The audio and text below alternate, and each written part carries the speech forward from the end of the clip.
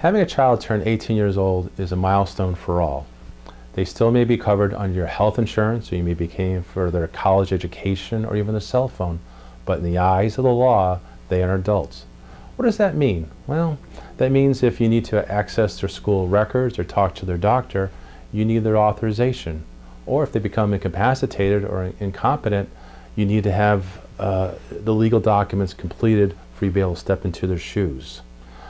We recommend three very important documents. The first one is a HIPAA form. So for example, if you need to speak to their doctor about your child's medication, you need to have that completed.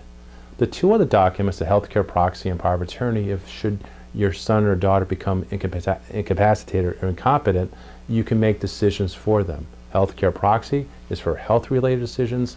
The power of attorney is for financial decisions, such as talking with a credit card company. We recommend these three documents. We put them into a blog. Click on the link below. It has a lot more information, explains a lot more detail of why every young adult needs these three documents.